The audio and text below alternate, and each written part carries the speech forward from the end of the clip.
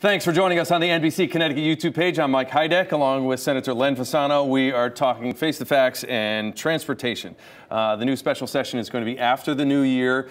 Republicans, or the plan that you are backing, talks about taking money out of the rainy day fund and then paying down debt, and then money should be available. Do I have that correct? Correct. To try to do that. How do you feel about that plan moving forward and when you try to make that pitch come January?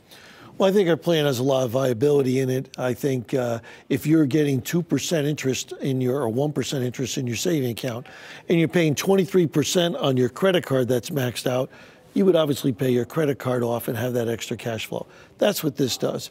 Then we take that cash flow, we put it into our transportation cash. We use some of it to help the bonding with low federal interest rate loans. It's a win-win for everybody, and we get infrastructure moving. Do you feel like with those loans and that plan will be enough to deal with all the issues we have, considering I still think the number is crazy. The railroad bridge down in the Devon area, I guess, is that where it is, where it's like a $3 billion price tag? Is that enough money, that plan, to take care of things that are that expensive? So Governor Lamont's plan started off at $21 billion. It's down to $19 billion. Right. Our plan is $18 billion, $600 million. We're $400 million off over 10 years. That's nothing. Right. So I would argue our plan does match his numbers.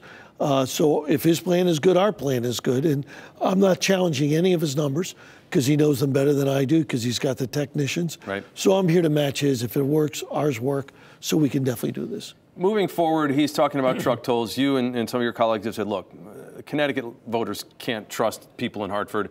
It's going to end up having cars down the road. Is there something legally that can be done where it can put a stopgap measure and say, look, you can't add cars? Is there something legally that can be done? Well, two things. One, no, unless you do a constitutional amendment. Okay. And then the question is begged, are we going to write a constitutional amendment every time we do something in the Capitol? Right. Because we can't trust ourselves. That's just crazy. So constitutional amendment makes no sense. That's for broad aspect purposes, not for a definitive one item. And that just doesn't make any sense. Other than that, by Constitution, you cannot bound the hands of future legislators or, right, on laws or commitments. So you can't do it unless it's a constitutional amendment, and that just doesn't make sense. You don't see that happening. No. What are the chances, do you think, that we get something done before the regular session starts in February? I really think that if Governor Lamont wants to play the hand, he should, to determine if he doesn't have the votes. But he needs to put a line in the sand to say, if I don't have the votes for tolls, I can't stop this construction anymore.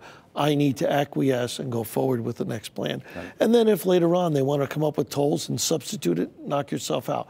But he cannot say, if I don't get my way, we're not doing anything.